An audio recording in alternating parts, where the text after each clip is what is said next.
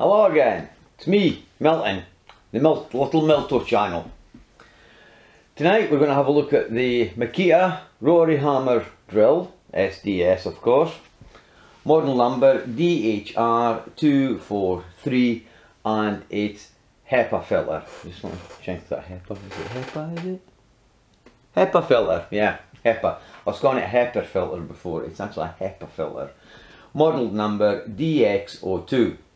Right, the drill itself can take up to 24 mil. It turns at 2,000 times. Sorry, I'll get this right. 950 RPM. It has beats per minute, 4,700 beats per minute, which is actually quite impressive. I think it's about 2 joules for actual hit impact. And as you can see, it's connected onto it. It's not too bad. I find it a bit difficult one-handed to use this though. It's a bit big and heavy. And of course it just detaches from here with the little clip here, this one here. Just do that and it detaches. Right. And underneath here, just let's get rid of this. Underneath here is where the HEPA filter is. I'm not going to take it out just yet because we're going to put some brick dust in here. And then I'll show you this thing come to little bits and pieces. What I will show you is this here is your depth stop gauge. You just lift it up like so and slide it. So if you want depth stop, you can have that. This one here, I'm not really quite sure what it does. It's either broken or it's for taking this thing out and it doesn't seem to want to come out. So let's just hope we don't ever have to find out what it's for. I tried looking on the instructions and it just says lift to release. So you just lift it to release, whatever it does. But believe you me, it doesn't come out. I've tried it in umpteen different ways, so I don't know really what it's for. Inside here, of course, you have your connections and you have a little piece of rubber up on here. Now I'll get rid of that now because that's about it for that. There's not much you can say about that. This though, now I got the model that where the chuck actually, you can replace it with a normal chuck, which is this one here, which comes in a very nice little plastic case. And I must admit, quite a butch chuck. I'll show you how to do that just now. You have markings on here to say that it's locked in place and unlocked. All you do is you just turn it. Right, what are we on? Notice that, I just see you just turn it. If I remember which way it goes.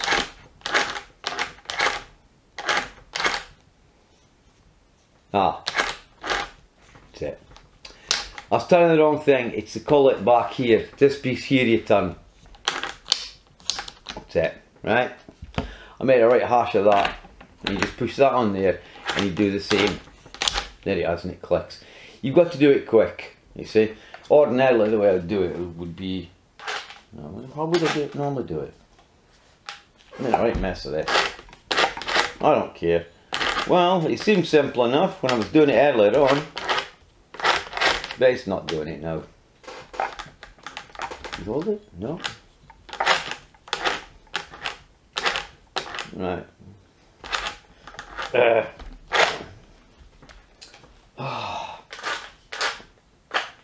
done it. And then you just do that and put it back on. No, it's doing it right. Let's see if we can get this right. That comes off. Push this on, which is now decided, yeah, it's still an unlock. Like so. And do that and it clicks into place. I must admit with the drill turning it is a little bit on the awkward side. Anyway.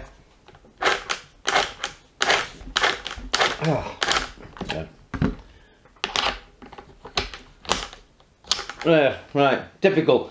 Doing videos for YouTube and they go wrong, as per usual. The handle though, working our way back, the handle, you've got to turn it quite a considerable distance to actually get it to actually move.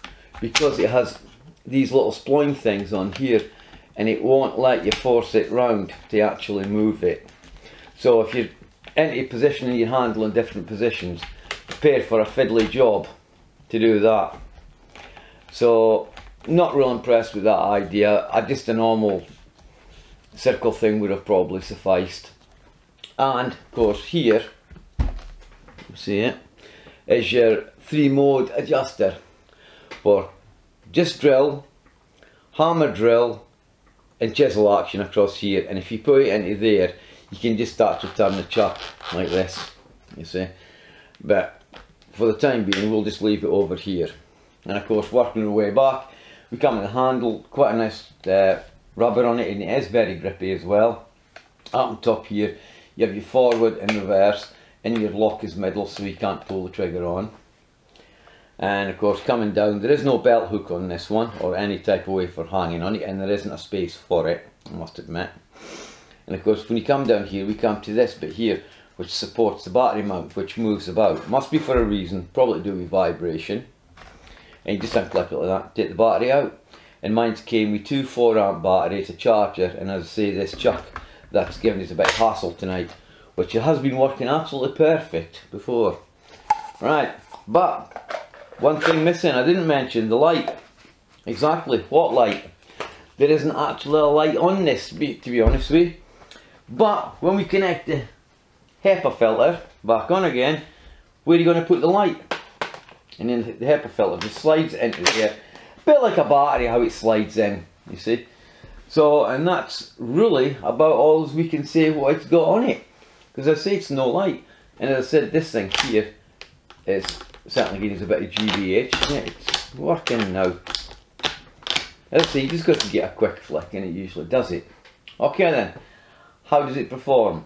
Well, we're going to have a look at that, but also what I'm going to look at as well, other things you can do with an SDS drill. I know this is actually rotary hammer, and it is actually stated down there, it is a rotary hammer drill. So we're going to have a look at some of the different fittings that we can put into it and different jobs you can do with one of these. And now that we've got this chuck, let me show you something else as well though. You can get as well for these keyed chucks as well, and I'll just do a quick demonstration how they fit into place. Right, get rid of you again. Right, as I said, you can get keyed chucks, you can get mobile ones of these with this fitting on it. It's an SDS type, you see, but once again it does add a little bit of weight to the front end of it, this type of chuck. The other chucks there are a little bit better. So anyway, you can get them. I've got a few of them as well. I've actually tried them out and used them in the past. Right, we'll go away now, and now we're going to have a look and see how it performs and what you can do with it. Okay then? Okay, now you can see I've got my safety glasses on. No, they're not to try and make me look cool. They are safety glasses. Honest. Right, what else can we do with an SDS drill? Well, I'm going to show you now what you can do with them once you get the right attachments for it. Now, I showed you the keyless chuck upstairs. That's clever. Should have opened this up first. Didn't. Probably blow away in the wind them now. Alright. Forward into drill mode. You just select drill mode down here, like so.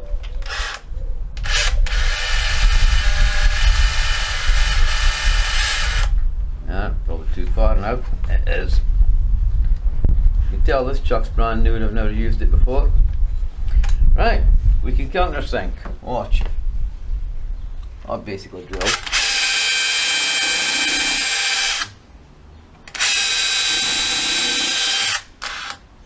I'll miss that one.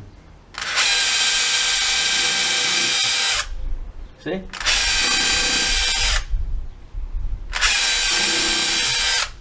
Quite rapid. That's just that. So we'll take that out. An 8mm bit.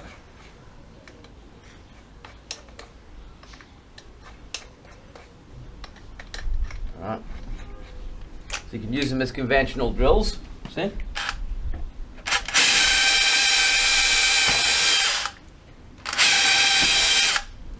No pilot hole in that one. That knot. There we go. Right then. We see me do that then. Okay then, so we'll take that away now. Now we'll take this off and we'll go to the SDS chuck.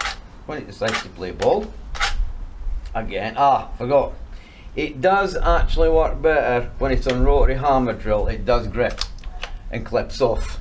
I forgot about that. If it's on drill mode, it doesn't like to turn very good. That seems to be my problem upstairs, right? So we're going to drill some holes now. So what's the advantage of using a HEPA filter? HEPA, yeah, that's it right. It's supposed to collect dust, which I've tried it and it does. But with a get out of that. But there's a gap between here, so some of it will fall down in the inside. And the beauty of using something like a rotary hammer drill, an SDS, they're a lot quicker. And rotary hammer actually has a bit more power than a standard hammer drill. And I'm not on about percussion, the normal SDS drills that we see.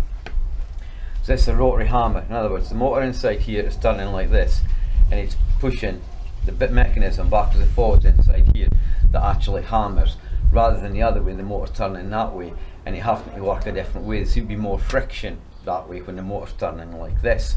When the motor turns like this, less friction, more bang for your buck if you like. Now, standard 8mm bit in here. And as I said, there might be a bit of stuff coming through here when I'm doing it. And I'm going to try and do these relatively quick as well. You got to see, yeah, it is longer for a reason, because I'm going through the batten first.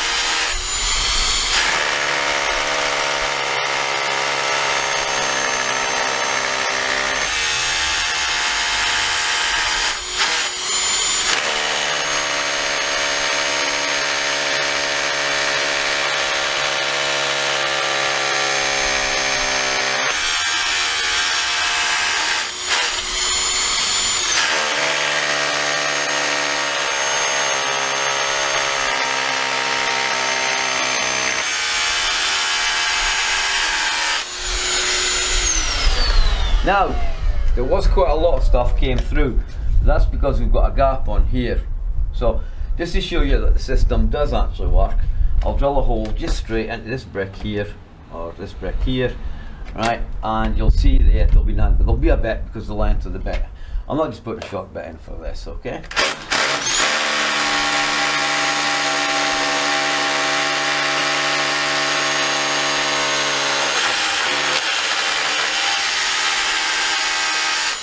There we go.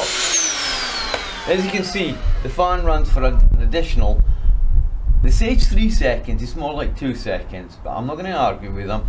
If you count it, it is near enough 3 seconds. It's more like 2.5 seconds, but never mind. So the fan does run on for a bit, like once you have to take your finger off the trigger, you see. The trigger itself is actually quite variable as well, it is very good. I know they say with SDS drills you're supposed to start them off hammer mode first before you hit it. Nobody ever does, so to put with that. So anyway, what else can we do with it? Well, we can screw drive with it, and I'll show you just now how to do that. Let's go to the Hypofilter. Yep. That's that. Now, so how do we screw drive with this? There are a few ways we can do it. We can buy adapters like this here that quite simply clip into there like so, like that, it's in. I'll borrow this drill bit, this screw bit, which is a PZ3 from this. Right. No, it's gone in there, like so. Lift that up, like so.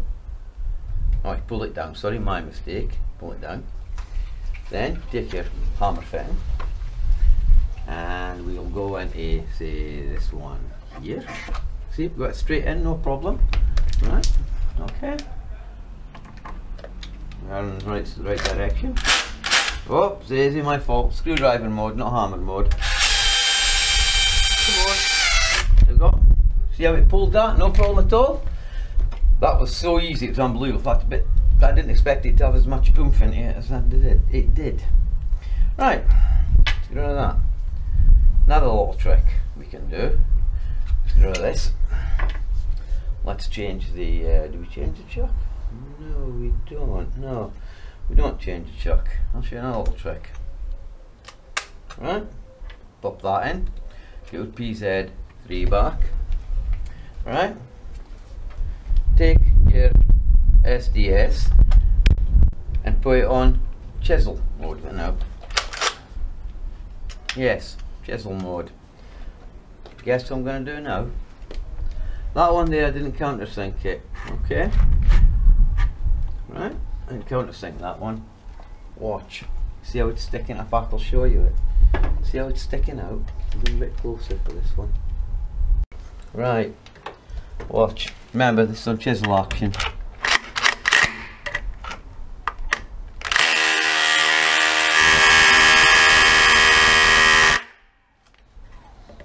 There we go. In. No doubt you'll probably want to see that again. Well, okay then. Yes, I am using the SDS as a hammer. Well, it's a hammer drill, isn't it? So I'm using it on hammer. Right, well, just to show you. Here we go, ready? There you go. In, no problem at all. So you see, now I've shown you that SDS drills aren't just for drilling in masonry. If you have the right attachment, and I've showed you the keyless chuck, I've showed you the screwdriver bit here, what you can do, what you can buy with it. You can use them for screwdriving, you can use them for drilling in normal stuff. They may not be as fast as your combis, but the point, you've bought this, you might as well use it, you might as well use the systems that it has actually any, and comes with it. And of course, you've seen me changing the chuck over. Let's put it back on hammer. Ah, it's on the floor now. And it is relatively easy when it's in hammer drill mode. You actually take it off and put it back on again. But when it's in drill mode, it doesn't like to get changed. Bit of a setback on that, and that's a Makita fault failed. So I think now we should return back inside the house now. Before we go to the house, we shall have a look to see what's in the Hypofilter. To undo it, you just do this, it lifts out and away. Okay, lifts that out of the way. Then the next bit is, that's the bit you pull it down to pull it out, and it comes round. It's got a bit underneath there which clips in the bottom, so it actually pivots. This bit opens up the actual filter itself, and you can see, even though a lot of that, and that was pretty empty, was this. Right. Right. And even although it did actually suck out quite a lot, if you can see on there, so that wasn't too bad, and a lot of it actually went down through the gap. Whereas if I'd have put one of the hammer fittings in first, I could have actually prevented that from happening, and I should have done that. But it's like everything else, hindsight's a brilliant thing. To clean it, relatively easy. Right, unfortunately I've got to get dust on the camera. Right, it's basically just like that. Wipe everything away. Same with the inside here. Just give it a quick wipe. Don't blow it, because you'll blow it onto yourself, and that's it. It's more or less clean after that. Then clip it back into place again. Get your other piece, there's that bit, clip it like that, there it is, back in place again, and that's how easy that goes together again.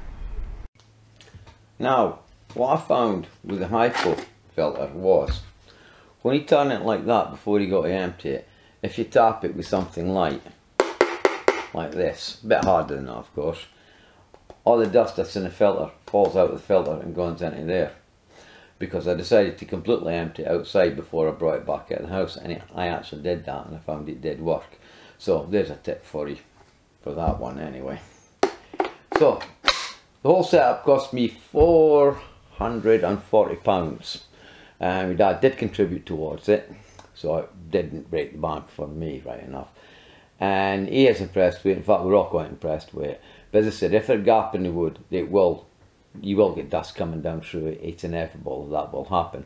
But straight up against walls like these walls in here, it can save you a lot of time and effort, and if you're a businessman, money, cleaning up afterwards when it doesn't need to hoover up the dust, because it does it for you. So that's very good, and it does work. Anyway, now to this. We'll get rid of this. We don't need this on the table in case we knock it flying. As you've seen, the money you're spending for these, why don't you use them for other things rather than just drilling into cement? I mean, okay, it's got chisel action on it as well. I mean, I haven't showed it in chisel because what's the point? They're all roughly the same. They're actually called chippers. They have to chip away. You can't take massive chunks out of it. And if you make holes in it as well, that also helps to actually break it up as well. And of course, I went the full way and I bought the one where I just decided not to do it now again. See, it must be in here that it doesn't like doing it. It must be. Because it was working fine outside, but it comes in here and it just messes up. I can't get the damn thing to turn off again. Yeah. Ah, that's because I was turning it the wrong way. See? I've had this tool for now about 3 weeks now, and I'm still not used to it yet. Yeah, and that's how it works anyway. Like that. So, use these for what you can use them for. Other things. Don't just go on the assumption that they're just for masonry. I mean, if you can get the right attachments for it, I've showed you the keyless chuck version. And you can buy attachments to screw drive. And look what I did. It caught me out with the screw driving. It literally buried that screw right in, and it wasn't supposed to do that. I was trying to stop it, but of course hammer fittings have got that little bit you've got to get past them at first for the expansion. Once they're past that, that's it, they're no problem at all, and that's what caught me out. But as I say, everything on it works perfect. Disappointed in the light though. The light's pretty rubbish on it. That's because it hasn't got one, has it? But where are you going to put it? I mean, you could have maybe put it under here, right enough. Or would that get in the way of the Hypofilter? Probably, yeah, the Hypofilter would have probably gotten in the way of that as well. So really and truly I can see why Makita didn't bother putting a light on it. Disappointing, but I suppose you could always get one of them headlight things for up above your head and put them on.